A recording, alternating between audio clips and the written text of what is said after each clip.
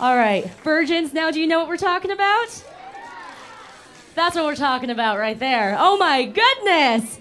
Thank goodness for Veronica Van Tassel getting bitches drunk on a beach and letting that happen here tonight. I love it. I love it, you guys.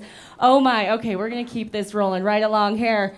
This next lovely lady, I've also known her for a little bit. She comes down here and she performs at the Sexy Circus sideshows. That's every Friday night here at 11:30. We have a variety show that's circus and sideshow and has a lot of action going on. And this lovely lady usually does some LED poi, some fire spinning. She has a whole repertoire of interesting variety. But she thought she would venture into the burlesque realm this time.